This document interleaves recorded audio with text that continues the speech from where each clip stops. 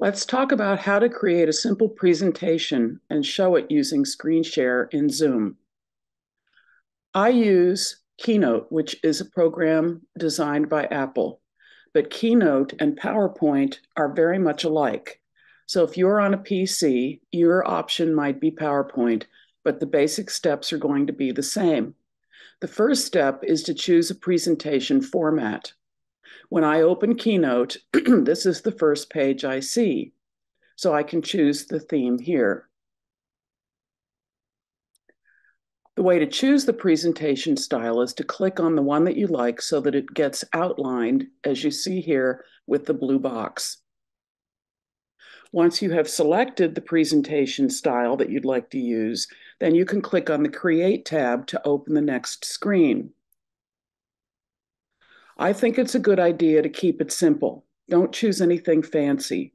White or black is fine for showing images of your work. All of the other presentations are a little bit fancier and really overkill for what we need here. This is the screen that will come up. Now, I'm planning and I'm encouraging you just to put photos in your presentation or possibly the title of a piece. But in general, you're not going to use a lot of text boxes. So you don't really want this screen. And some people don't understand how to get rid of these boxes that you see here as the setups. But if you go over to where the slides are listed and you click on that box, you'll get a layout assortment. Now, if I was doing a really complicated newsletter sort of presentation, these would be useful to me. But for what we're doing right now, all we really need is a simple white box. So click on that block or that box, and that's what will open on the next screen, and that will become your default. So your screen will look like this. If you highlight the box so that it has the blue edge, then you can copy it on your keyboard. On a Mac, copy is Command C, and Command V is the key that you hit or the combination that you hit to paste more boxes into your screens into your presentation. You can keep adding as many boxes as you need. And if you need more, once you've got all of your images in boxes, you can add additional boxes then. This will be a little bit different based on what kind of a computer you're using, but if you're not quite sure how it works in PowerPoint, you can use their little box that answers questions in order to figure out how to copy and paste additional boxes or screens or pages into your document. So the third step is to add the pictures. You've got your presentation set up here. I've got the boxes on the left-hand side, and I've got the box, the big screen. So before you get started pulling your images into your presentation, put them on your desktop. I take all the pictures that I'm planning to use out of my picture file or wherever I store them. Everybody's a little bit different there, but it's much easier to put them in your presentation if you've got them on your desktop. Once your pictures are on the desktop in the way that you saw there on my last screen, you can drag the boxes one at a time onto the big page as you see it done here. So you're not pulling the images over onto the little thumbnails on the left. The image that you pull is going to go onto whatever screen you're seeing in the large format right there on the computer. You can drag an image onto the screen to that slide, and then you can advance to the next blank slide and add an image there, and then advance to the next blank slide. And that's how you'll fill all the slides into the presentation. If you look at the left-hand side and you wish that the slide that's in the number 4 position was actually first, you can literally click on that slide number 4 and drag it up to the top to reposition the slides.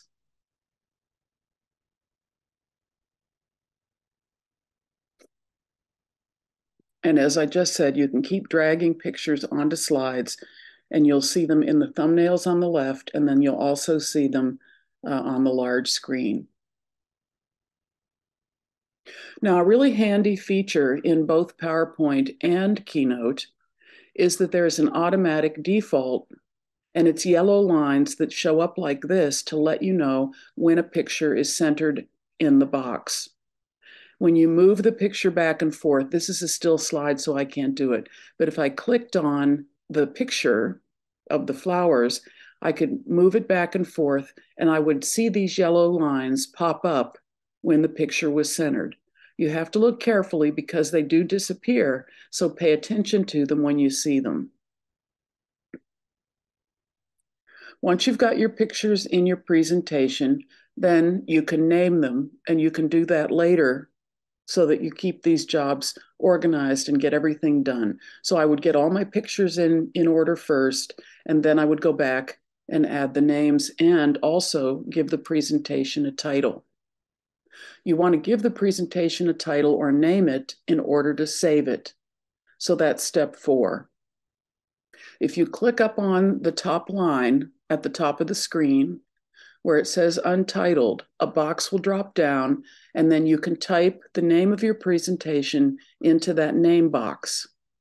And then you see the other drop-down menu will indicate where the presentation is going to be saved.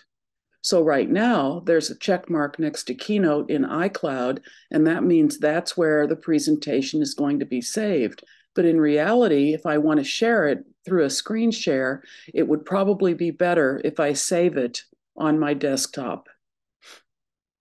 So that's what I would do. I would scroll down to desktop and click on that.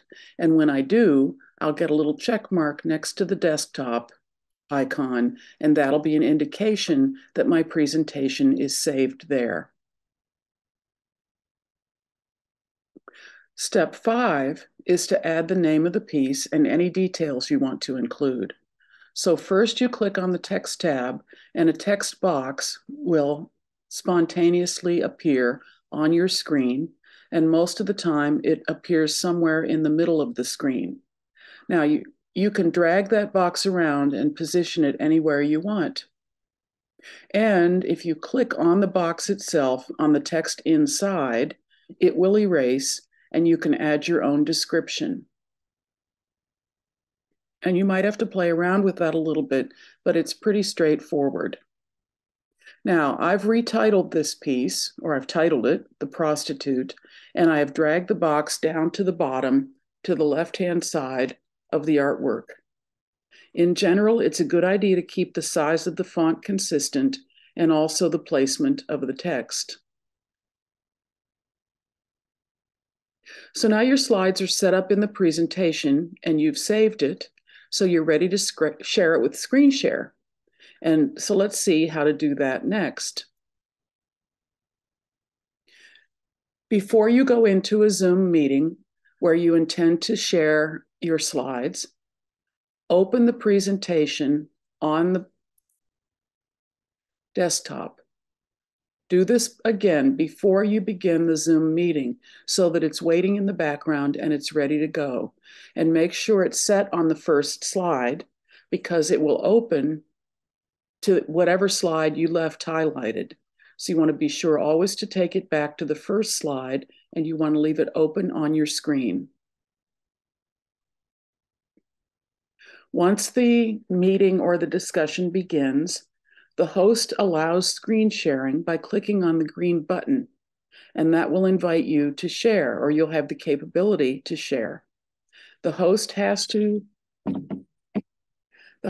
must activate the screen share before anyone who's in the meeting can actually use it. The box that will pop up will look like this. There will be either the option of one participant sharing at a time, or multiple participants can share simultaneously. That'll be up to the host to choose, but most of the time it'll be selected so that when it's your turn, you can open screen share by clicking on the green button.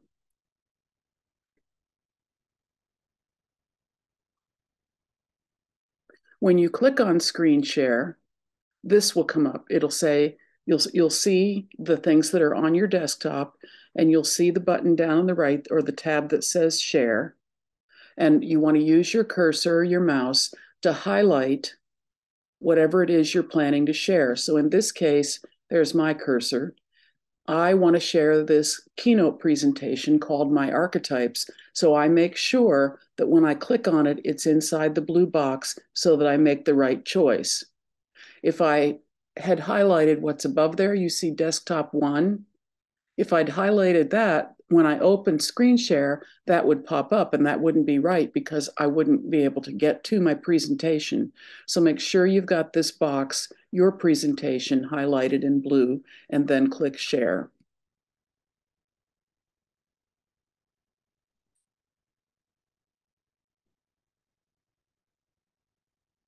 Once you have started to share the presentation, you'll see it has a green box. On your screen somewhere, based on what device you're using, which is why it's a good idea to do this in advance and audition it so that you know where all the important buttons or tabs are located. I have a button in the Keynote program that says play, and I'm going to click on that because it will enlarge it to full screen. And so that's what's happened now. It's been enlarged.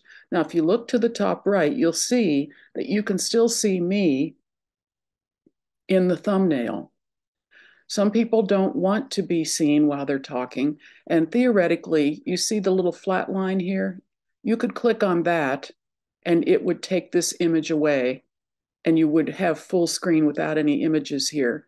But if you leave it open, when other people are on the presentation with you, you will see several of them in thumbnails along the side here as well.